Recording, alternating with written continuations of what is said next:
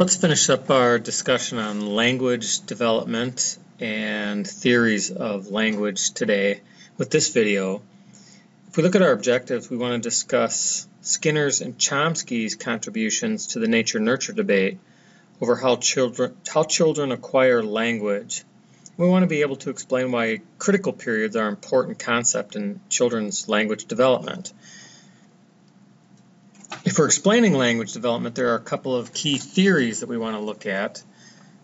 These theories are somewhat controversial and probably work best when used together. First, we're going to look at a behaviorist perspective, and we're going to look at Skinner's perspective on language development. Skinner believed operant conditioning or operant learning was responsible for language development. He believed that language was acquired partly from learning and imitating others. And there's some evidence to support this. There was a study that showed U.S. mothers were more likely than Japanese mothers, for example, to label and describe objects for toddlers. Those toddlers, in turn, were more likely than their Japanese counterparts to understand and say the object words. So parents are usually more concerned with what a child says than its form. Observations suggest that explicit reinforcement alone can't really explain the learning of syntax, however. So Skinner probably was right in some perspectives, but did not solve the explanation of language development alone. And remember, adults typically don't give children grammar lessons, but they do modify their speech when talking to their language learning children. They often shorten their sentences and use more concrete verbs and basic nouns, kind of like talking down to the child or using motherese. And motherese probably does not help children acquire language. Actually, studies seem to show that the more complex the mother's language, the earlier and more rapidly their children learn to speak in complex sentences.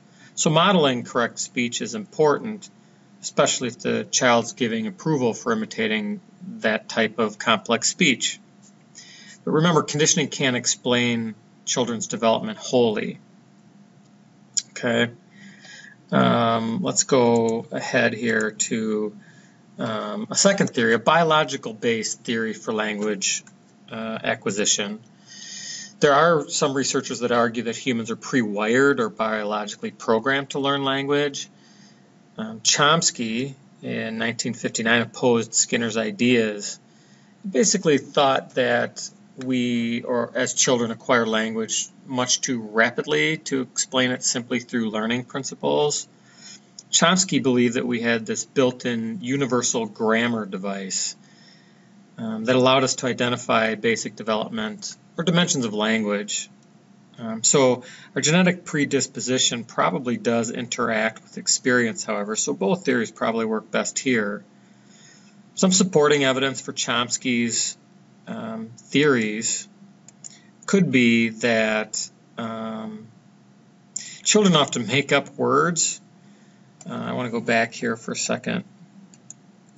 Nope, backwards. Sorry.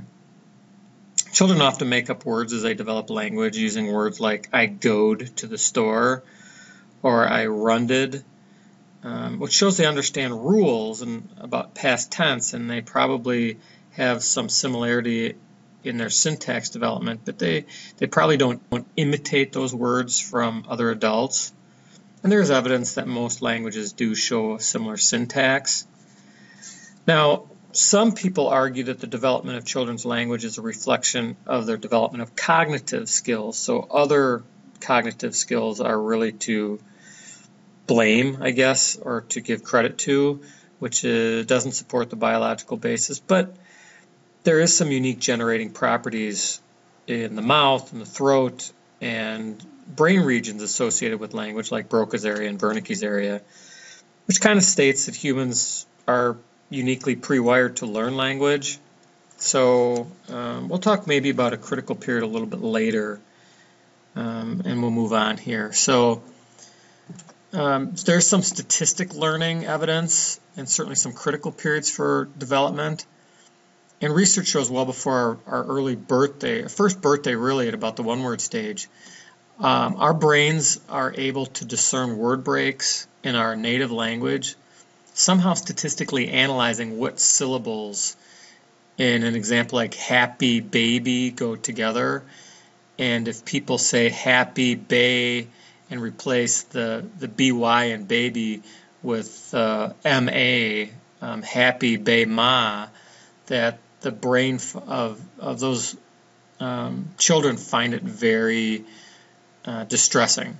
So it seems like our brain is statistically analyzing language very early in our critical periods of development.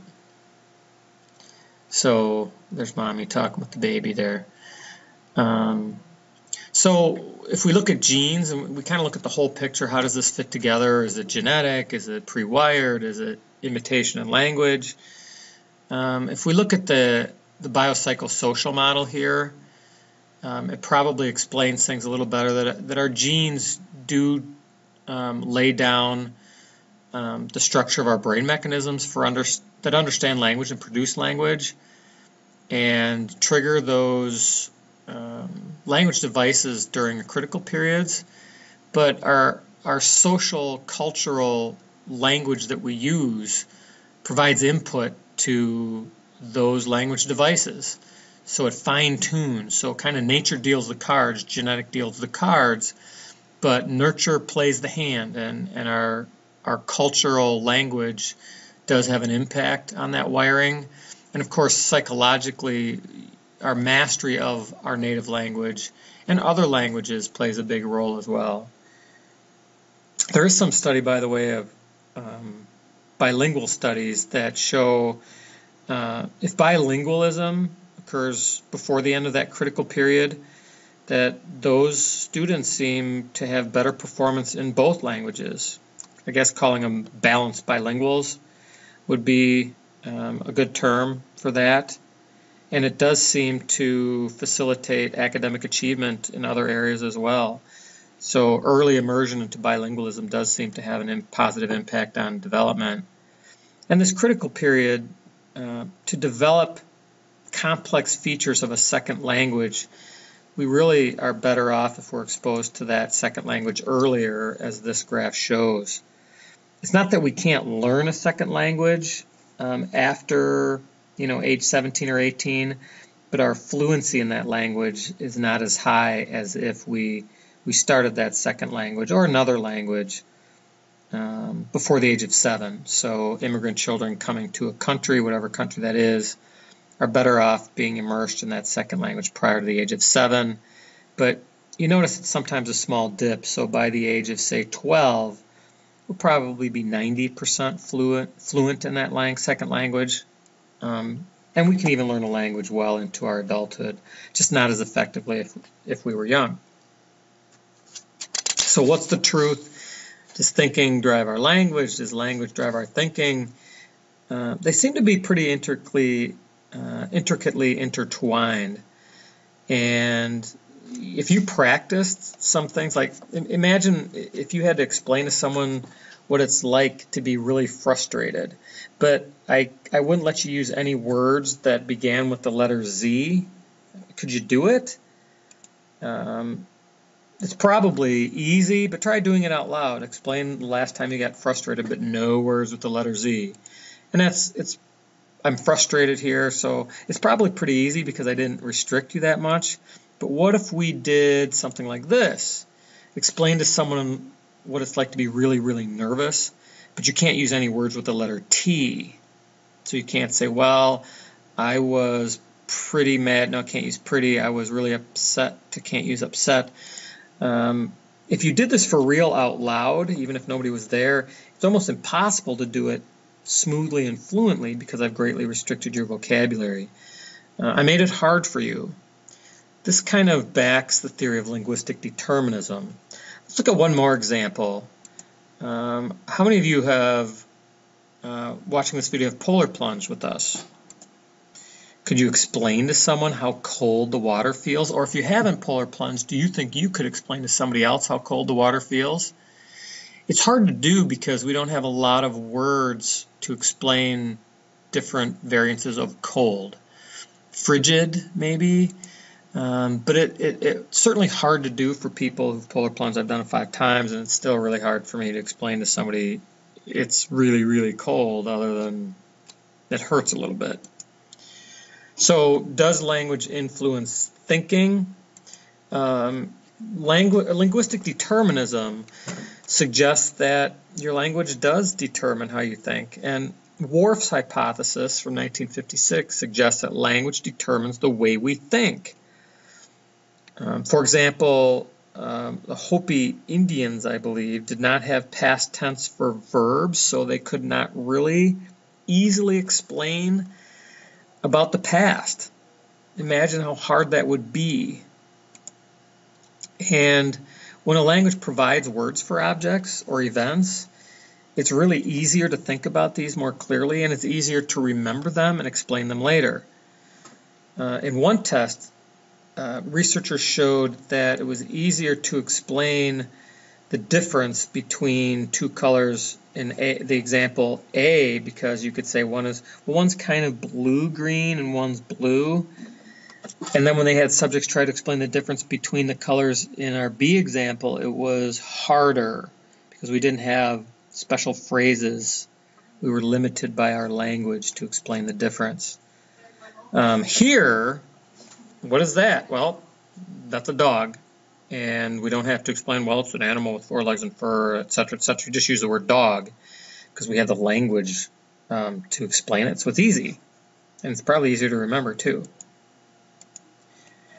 Another example that supports linguistic determinism was a Brazilian tribe whose language was studied, and they did not have a number. They could not define numbers above 2, and were unable to reliably tell the difference between piles of 4 or 5 objects or taps of a foot 4, 5, or 6 times.